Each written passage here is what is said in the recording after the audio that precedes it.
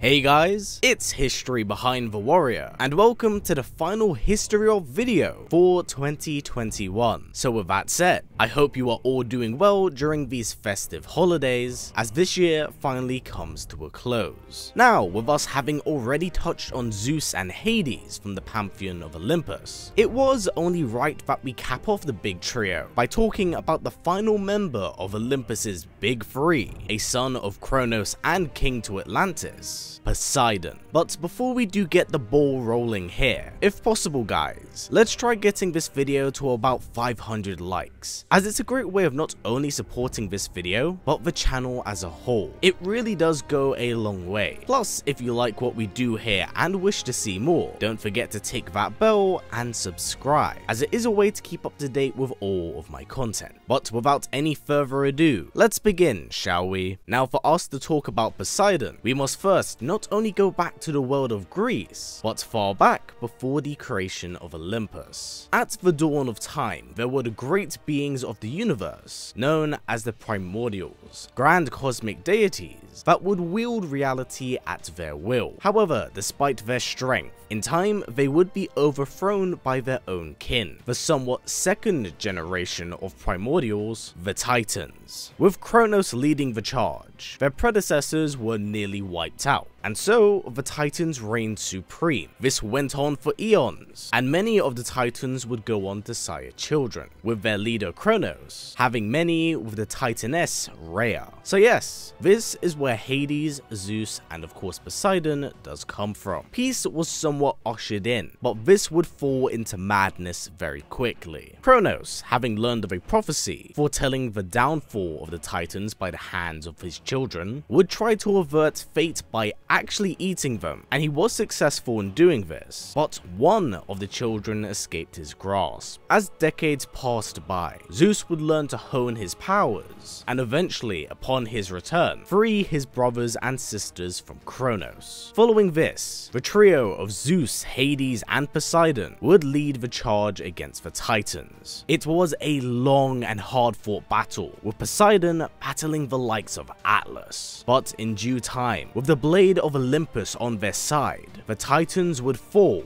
and the gods would rise, to somewhat assert their new position as overseers and guardians of this world. The gods would create a home on the highest mountain in all of Greece, dubbing it Olympus. And as a reward for their hard work, the gods would split the world of man as a reward for their efforts against the Titans. Zeus would take Olympus, Hades would take the underworld, and Poseidon would take Atlantis, becoming the guardian of the sea. As the years passed by, peace settled across all planes of reality, with the world of mortals now flourishing. It was during this time where Poseidon settled down with the goddess of the sea, Amphitrite. But of course, these are Greek gods. So whilst Poseidon loved his wife, the god was known to have affairs with mortals, and even in some case monsters. Now, Poseidon's next appearance is centuries later in the God of War 2010 comic tie-in series, where we see a gathering amongst the gods. You see, here, the gods have grown tired of their roles as protectors of man, and thus wish to create their own entertainment from their suffering. So, Poseidon and his fellow gods would create what could only be described as a battle royale of sorts, with each god picking a champion from a different area of Greece, and have them battle it out as they track down the ambrosia of Asclepius. To motivate each champion, the gods would have their respective homes be ravaged by famine or disease, so they needed the ambrosia. Now, as this skirmish tore throughout Greece, Poseidon would back a Pharaoh champion, one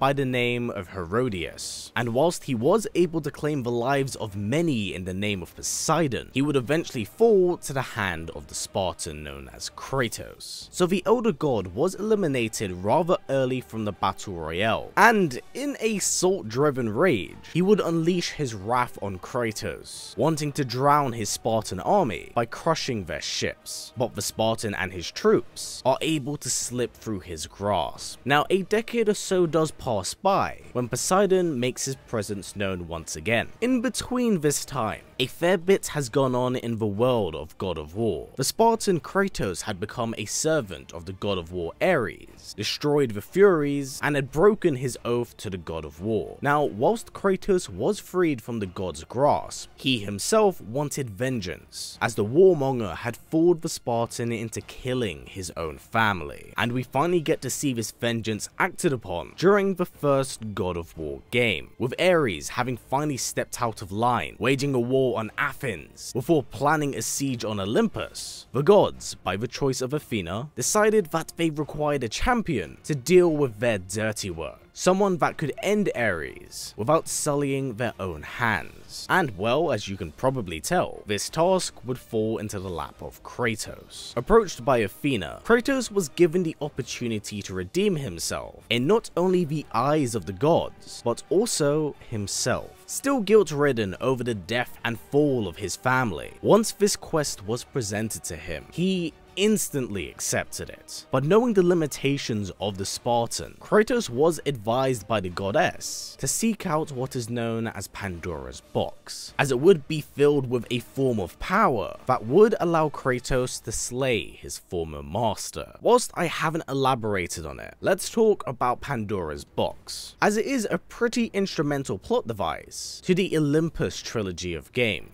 Now, not long after the defeat of the Titans, a sort of evil energy known as the madness of the Titans would spring forth into the world of man. This energy would corrupt and poison all that it came into contact with. Whomever it touched would turn into a venomous shell of who they once were. So, to stop this evil from spreading, Zeus would have his son Hephaestus create a box that could contain this madness, and to guarantee that this evil would be stopped, once the evil was contained, Athena would cast into the box what is known as the power of hope to suppress the evil inside. So the plan was, once Kratos opened Pandora's box, he would be the one to absorb the evils of it, and then go on to defeat Ares. But quite the opposite would happen, as I soon will touch on. During Kratos' quest to avenge his family, he would actually be assisted by Poseidon, having a strong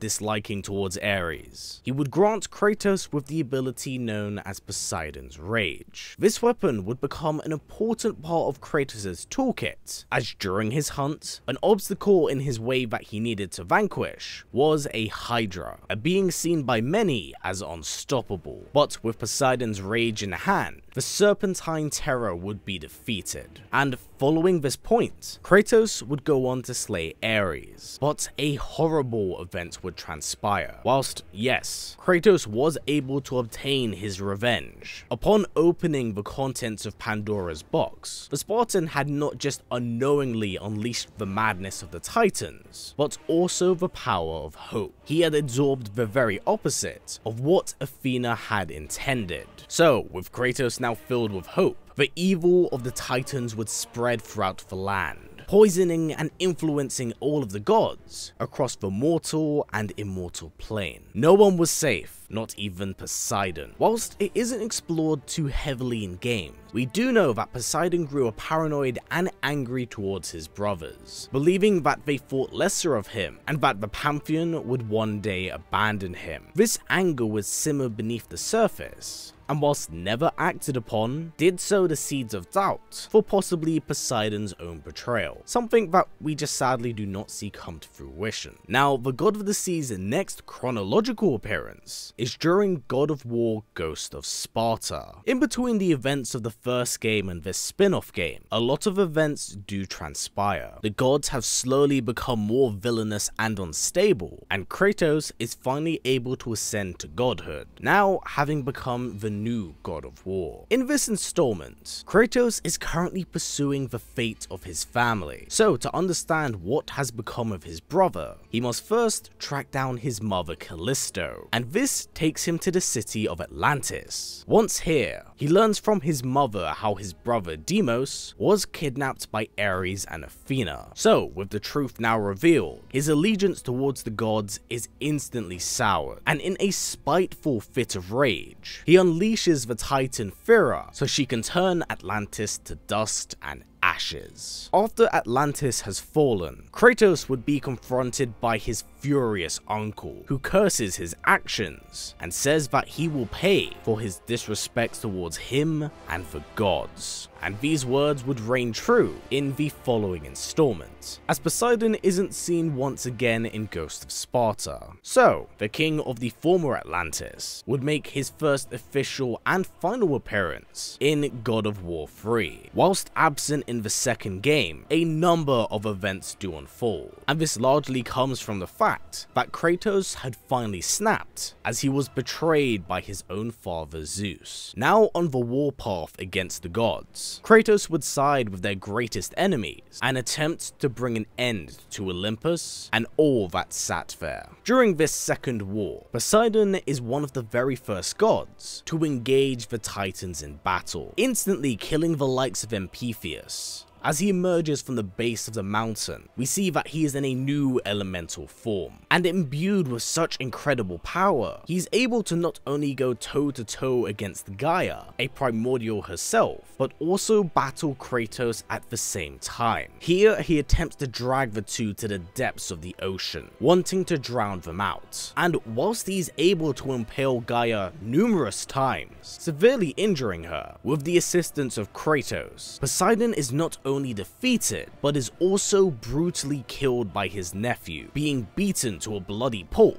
before his eyes are gouged out, and finally his neck is snapped. With his death and his body cast into the ocean, it is here where we see the ocean rage as it rises and swallows the life of millions. Whilst this may mark an end for Poseidon, his death is a tone setter for the rest of God of War 3, making it known that whomever the god may be, they are not safe from the clutches of the vengeful Kratos. Whilst he largely operates as a side character, he is still a member of Olympus's Big Three, and his power cannot be denied. The intense opening of the third game really shows just how much of a formidable force he is, as it took the combined might of Gaia and Kratos to stop him. Whilst his appearance was short, it was very much so sweet. In saying that, everyone, that has been it for the history of Poseidon. This was a very fun one to explore, and does cap off the big three gods of Olympus. However, do not be saddened, as it will not be the end for the Olympian gods, as we still do have so